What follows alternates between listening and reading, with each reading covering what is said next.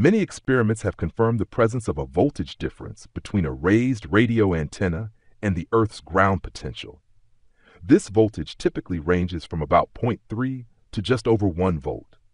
While mainstream electrical theory may brush this off as insignificant, it's actually a direct result of interactions between dielectric and magnetic fields within the layers of the ether, what Tesla rightly called the ambient medium.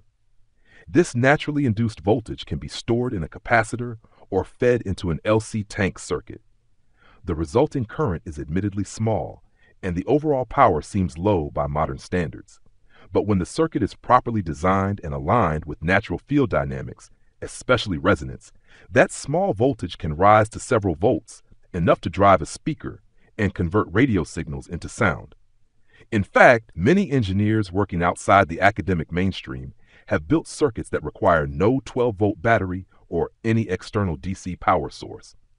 Yet somehow, sound still comes out of the speaker, powered only by space itself, by the Earth's electric field, and by the longitudinal impulses broadcast from radio stations. The key to making this work is a proper earth ground, forming the opposite pole in what Eric Dollard would call a dielectric magnetic dipolar gateway. So this isn't just about powering a circuit, it's about opening a pathway, dielectric plane, into the vast field of free space. That leads to a serious question.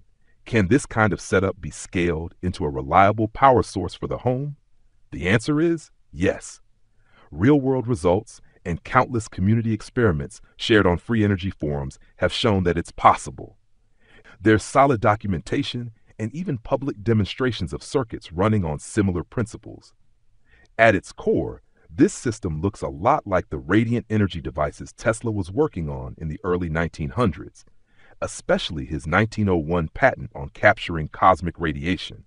But unlike Tesla's approach, which focused on charging capacitors from radiant discharges, the design here puts more emphasis on RF-style signal amplification that rides on space's harmonic field layers. In this circuit, the first amplification stage produces somewhere between 4 and 10 volts, depending on tuning and ambient conditions. A second amplification stage follows, boosting both voltage and current even further. The output is around 40 watts of continuous power, not from conventional EM force, but from the constructive interference of dielectric and magnetic fields working together inside the core. That energy can be used immediately, stored in polarized capacitors, or, more effectively, used to charge a battery bank. With full-wave bridge rectification, that energy becomes suitable for conversion to AC through an inverter, enabling complete energy independence from the grid. While capacitor banks work as short-term storage, batteries are more reliable for long-term energy needs. A key feature of the circuit is a feedback loop. Capacitor C3 allows high-frequency signals, after amplification, to feed into the secondary coil L2 in phase, reinforcing the signal through resonant backcoupling. This isn't ordinary feedback. It's a scalar amplification loop operating within the ether, adjusting impedance below the electron level. Another feedback path sends only the negative phase of the signal through resistor R1 and diodes D3 and D5 back into the primary coil L1. Now, because the transistor output at the collector is inverted by 180 degrees, the positive signal once again reinforcing the signal at L2 and maintaining the oscillation. This is where conventional science falls short, and where ether theory, as explored by Russell, Steinmetz, Tesla, and brought forward by Wheeler and Dollard, provides real insight. The energy here comes from field perturbations, that is, distortions in the ether, which show up as standing waves in the coils L1 and L2 and in the cylindrical ferrite core. Unlike closed-core iron transformers, this ferrite setup is open.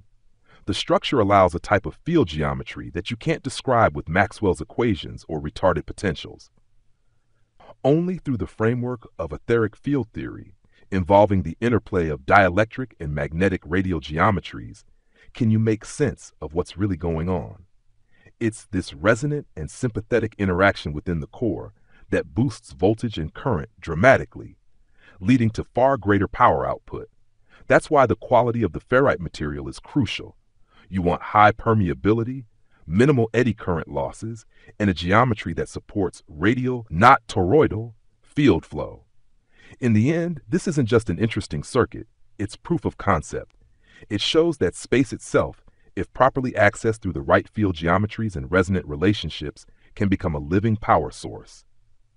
This isn't overunity. This isn't mystical free and functional understanding of the ether and how to engineer with it.